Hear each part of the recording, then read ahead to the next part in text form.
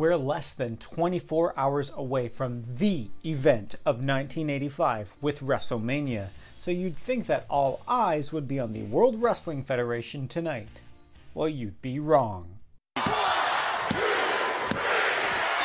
Thanks for tuning into another episode of Tyler Vance Rants. I am your host, Tyler Vance himself, and you're not. It's March 30th, 1985.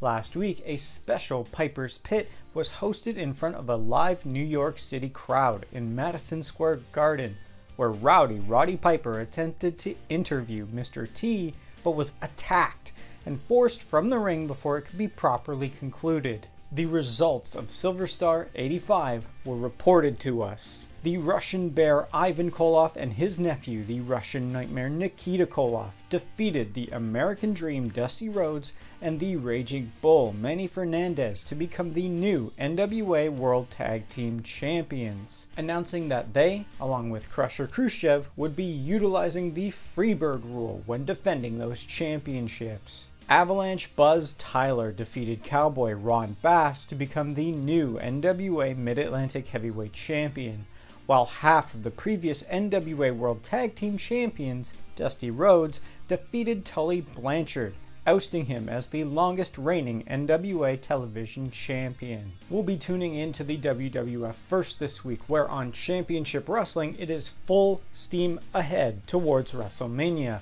with both Vince McMahon and the living legend Bruno Sammartino greeting us on commentary for the first match. Jim Harley and Playboy Buddy Rose, weighing 275 pounds. 227 pounds. Holy Finkel, Howard.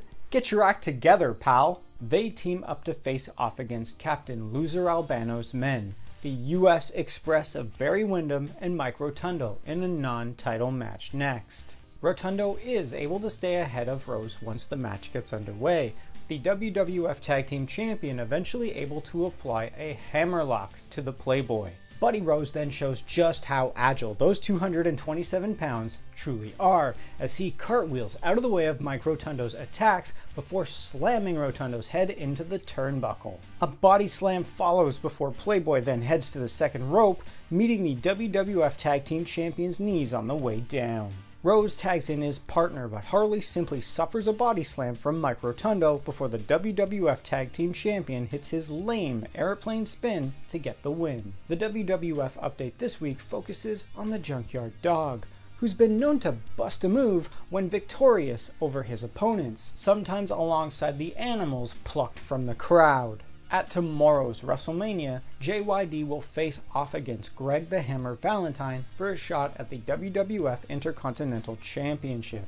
And according to Lord Awful Alfred Hayes, should the dog somehow be successful against Valentine, he plans on dancing grand style in front of millions watching worldwide. That is just pure fantasy at its finest, ladies and gentlemen. Paul Roma is in singles action next, taking on newcomer to the WWF, King Kong Bundy, along with Jimmy Hart himself acting as Bundy's manager. Roma is easily manhandled by his much larger adversary in Bundy, who manages to knock Roma out on his feet early on in the match, and he remains out for the duration until he suffers a huge splash in the corner from King Kong Bundy, who then drops a knee onto Paul Roma's head for the 3. Mean Gene Okerlund is backstage with Wendi Richter alongside her pop star manager Cyndi Lauper, who gets incredibly mad at Richter's upcoming match tomorrow at WrestleMania against the WWF Women's Champion Leilani Kai,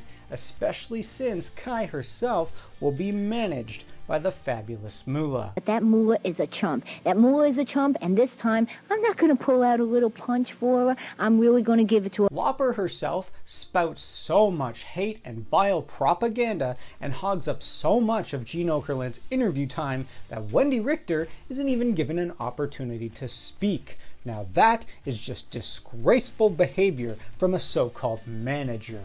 Rick Savage and Ricky Steamboat go head-to-head in the next singles match, and immediately Steamboat sends a knee into Savage's face, but Rick Savage responds with a vicious elbow to Ricky Steamboat's face. Heading up to the top rope from there, Ricky Steamboat brings home the win with a flying crossbody. Mean Gene Okerlund's next guest backstage is Andre, the so-called Giant, who states that he's not ready to be forcibly retired tomorrow afternoon at WrestleMania when he fails to slam the true giant of the WWF, Big John Studd. If you ask this delusional goof, he even states that there's no way he won't slam Studd tomorrow. I go to collect that $15,000 and then I go on vacation. The magnificent Muraco faces off against Jim Powers in the next singles competition, and Muraco is all over Powers as soon as the bell rings. The Magnificent One then misses 2 elbow drops and suffers a backdrop along with a dropkick from his opponent, who latches a shoulder lock onto him. But not to worry, as the Magnificent Muraco breaks free with a knee. Muraco continues his resurgence with a swinging neckbreaker on Jim Powers before the Magnificent Muraco's modified Tombstone Piledriver gets in the 1, 2, 3. There's been a lot of confusion that WrestleMania is going to be seen on home television. That is not the case. Folks, please, you have to understand that Mean Gene Okerlund is fighting for his life here, trying to explain that you have to buy WrestleMania on pay-per-view.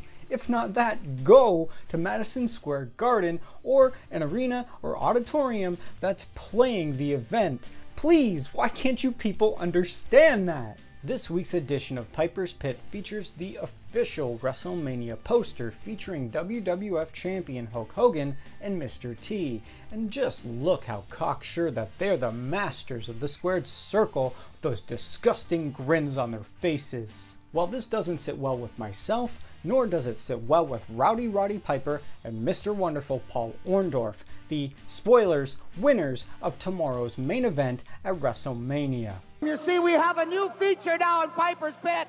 It's called the Hot Seat. Is that not a Rembrandt right there? Oh, how about a banana, Mr. T, you souped up spider monkey? We don't want to leave them with egg on their face.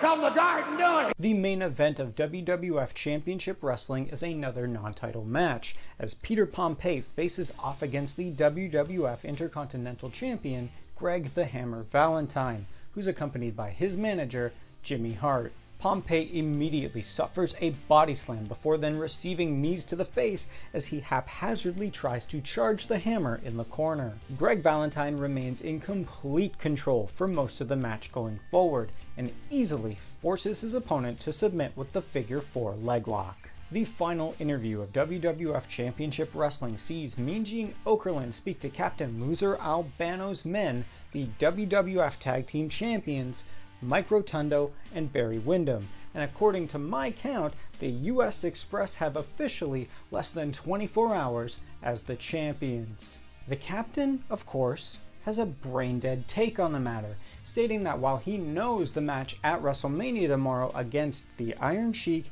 and Nikolai Volkov with the WWF Tag Team Championships on the line, the US Express will still come out on top. I hope that they are showing this match of all matches in Iran, because the Sheik is going to be our hostage on that day. Mike Rotundo, you greasy-haired goof. You talk big now, but just you wait until tomorrow.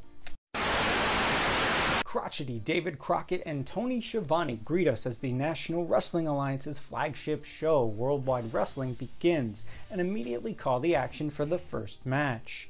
Superstar Billy Graham faces off against jerkwad Steve Casey one-on-one. Casey immediately outmaneuvers Graham, latching on a chinlock, but the superstar forces a break by getting to the ropes. From there, Billy Graham grabs hold of Steve Casey and throws him through the ropes down to the floor. But the superstar isn't done. No. Graham rams the jerkwad into the guardrail twice, hopefully straightening out Steve Casey's poor attitude. Back inside the squared circle, Billy Graham drapes Steve Casey over the top rope neck first, and then secures an easy win following an elbow drop. It's come to a head between the Raging Bull Manny Fernandez and Arn Anderson. After being warned time and time again, the Raging Bull inserted his nose into Double A's business one too many times, so now he's going to have to pay for it.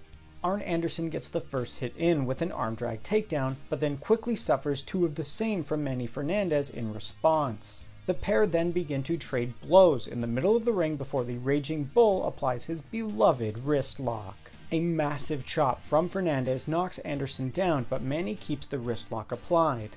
To get out of the hole, Double A Irish whips the Raging Bull into the corner, who tries to rebound out of it with a flying cross body, but only ends up crashing and burning. Arn Anderson proceeds to slam Manny Fernandez's head into the turnbuckle and follows it up with a body slam. Anderson then heads up to the second rope, but as he comes off of it, the Raging Bull charges with a clothesline. Fernandez then gets his second wind, unloading on Anderson before heading up to the second rope himself and dropping a knee onto his opponent's head. Manny Fernandez begins to deliver fist after closed fist to the head of the helpless Arn Anderson, and for once, the crooked referees of Mid-Atlantic Championship Wrestling make the right call, as Tommy Young inserts himself and attempts to stop the Raging Bull's assault, but gets thrown aside instead. He's in, so in it. No, come on, Tommy. What the hell do you mean, no? Way to let your bias show for all the world to see, David Crockett, you scumbag. Arn Anderson is able to recover enough following the conclusion of the match to attack Manny Fernandez from behind, and then proceeds to do everything in his power to break the Raging Bull's arm. Crotchety David Crockett continues his unprofessional and biased behavior next as he speaks to the new NWA World Tag Team Champions, Ivan and Nikita Koloff. There is absolutely no way that any tag team in the entire National Wrestling Alliance can beat the Russian Bear, his nephew the Russian Nightmare, or even Crusher Khrushchev for the NWA World Tag Team Championships. Why? Because without knowing the lineup ahead of time, there is no way that any tandem can properly prepare to face off against the Russians. That's why. Oh, and as a reminder, there is still an open challenge to any tag team that thinks that they can prove me wrong. But just as a reminder, TV is always right. Here's why so many eyes are on the National Wrestling Alliance tonight rather than the World Wrestling Federation. Jim Crockett Jr. pulled out all the stops to ensure that we could see this match in its entirety. Magnum TA challenges Chief Wahoo McDaniel for the NWA United States Heavyweight Championship inside a steel cage. Each man is cautious in their approach as the match gets underway, until Chief Wahoo McDaniel is able to latch on a headlock before delivering a low blow as a reward for the challenger challenging the champion. Moron TA continues to suffer as Chief McDaniel gouges his beady little eyes out before throwing Magnum into the cage, but the challenger recovers, hitting the champion with a desperate flying forearm. This is not enough to stop the likes of Chief Wahoo McDaniel, who turns the situation back to his advantage with an atomic drop, which has the added benefit of sending Magnum into the turnbuckle. But the challenger immediately responds with a body slam and a drop kick, which result in a near fall. Oh, that was too close for comfort, but I have faith in the Chief, and you should too. It's Chief Wahoo McDaniel's turn to have his head slammed into the turnbuckle and then the cage wall. The following headbutt from Magnum knocks the Chief down, but as the challenger goes to lift the champion up, Chief McDaniel viciously rips his challenger into the steel wall. He then slams Magnum's head into the steel yet again, resulting in a cut forming above Moron TA's right eye. The NWA United States Heavyweight Champion continues his onslaught, employing a body slam before slamming Moron TA's head into the turnbuckle again twice. As Chief Wahoo McDaniel goes for more blood, Magnum TA responds with 2 kicks, forcing the Chief to make a tactical retreat. Instead, he gets caught and hit with a massive back suplex. 1, 2, oh, near fall. I believe in the Chief. Moron TA follows up on his momentum. Belly to belly suplex. Kick out. Kick out! No! I don't believe it! It's the United States Heavyweight Champion! It's Party Central backstage as crotchety David Crockett tries to wade his way through the throngs of wrestlers celebrating Moron TA's win over Chief Wahoo McDaniel for the NWA United States Heavyweight Championship. That was hard for me to get through. This just can't be real. As for the champion, he himself remains humble. and as he should, especially considering that Chief Wahoo McDaniel was attempting to flee the area, and as a challenger, he should have respected the champion's decision and just let him leave the cage. Thus, they could have a rematch somewhere down the line, considering Chief McDaniel wasn't even properly ready for the match. You can be ready for tomorrow's event of 1985 in pro wrestling, WrestleMania, by hitting the bell, liking the video, and subscribing. And you can also follow me on social media where it is 1985 in pro wrestling all over again. That's all for now. I'll see you tomorrow for WrestleMania. So long. Buddy Rose then shows just how agile those 227. Heading to the top rope from there, Ricky Steamboat brings home the win with a frying? What's he frying? To ensure that we could see this match in its... Damn it.